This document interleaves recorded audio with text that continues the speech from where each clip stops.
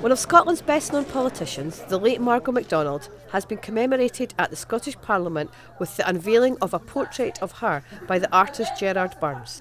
The event brought together a range of public figures, friends, family and former colleagues, all remembering the independent MSP who was a prominent political campaigner from the 1970s and who served in the Scottish Parliament from its opening in 1999 until her death in 2014. I think the artist Gerard Burns has captured Margo just when she's just about to put that naughty twinkle in her eye, which was either she was up to mischief or she was going to encourage you to get into mischief.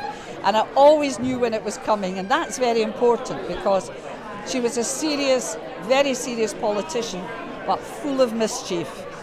And that's what's captured in the picture. I've discovered over the years that my work only really takes on its true character when it's in context, when it's taken out of the studio and put into in situ. I was determined I didn't want to see the painting until I actually walked through that door.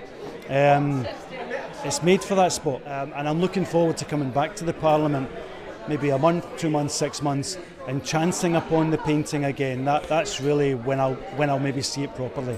Well, I wanted Margo to be permanently remembered in Scottish life. And I thought the best thing was to commission a portrait. What I wasn't expecting was something really as brilliant as this, because Gerard Burns has captured her personality right to the nth t, and I think it's a brilliant depiction of Margo at her very best.